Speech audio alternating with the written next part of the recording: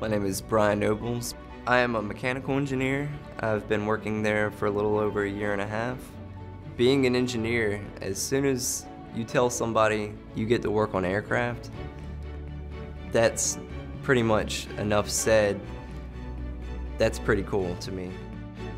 One of my favorite things at my job is that we actually get to have our hands dirty. We can go out to the shops and take things apart, put things together, and that's probably one of my favorite things to do there, is actually being able to leave my desk and actually have my finger on the pulse of what the actual problem is with this part.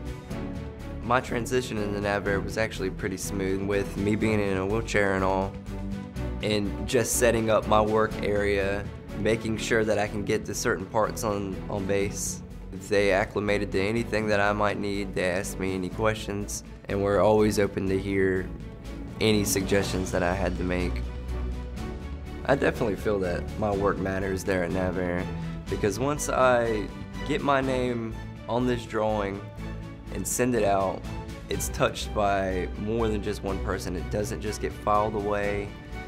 Somebody is taking this and they're actually making it a physical thing. You get to see actually physically what you've worked on flying in the air. I'm at lunch, I look up, I see jets and helicopters flying, and I love that. NAVAIR's ultimate goal is supporting the fleet, and just knowing that we're part of that equation to them getting their missions done and getting back safely it's a good feeling.